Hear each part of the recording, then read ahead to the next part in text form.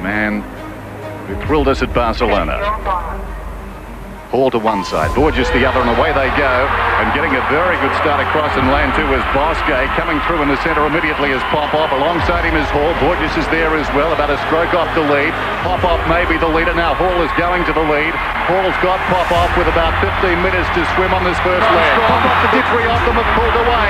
Popov and Hall, they're going stroke for stroke. 15 minutes to swim. Hall's in front. This is where Popov is so good. Popov and Hall. Borges just behind them. Popov has got his measure. Popov got him on the line, I think. He did. Oh, the one that got away for Gary Hall. He just was found reaching at the end.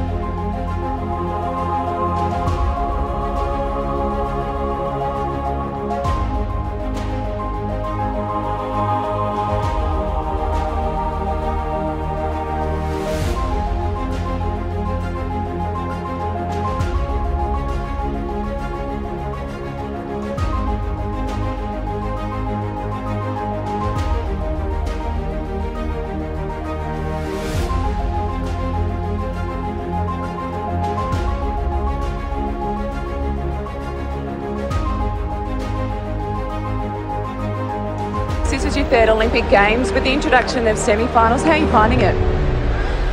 Interesting but hard. That's my personal opinion. Did it shake you up a little bit the other night when Michael broke your world record? No, that's what they fought. That's what we're setting for, to be broken, so they come and go. You think you can break it again?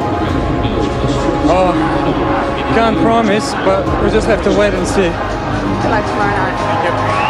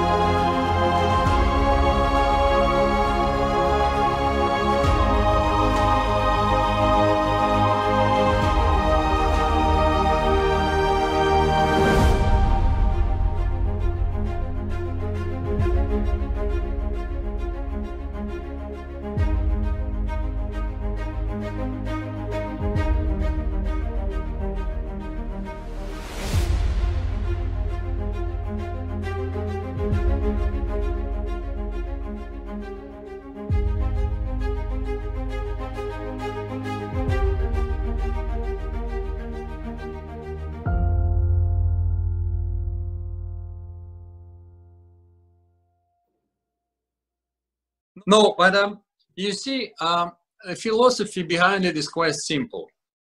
It's we've been trying to make a comparison with Gennady. How would you explain it to a normal person? You know, what do you mean length per stroke? How do you speed up? And we say, listen, you know, when the car, you know, when you accelerate the car, the circumference of the wheel stays constant.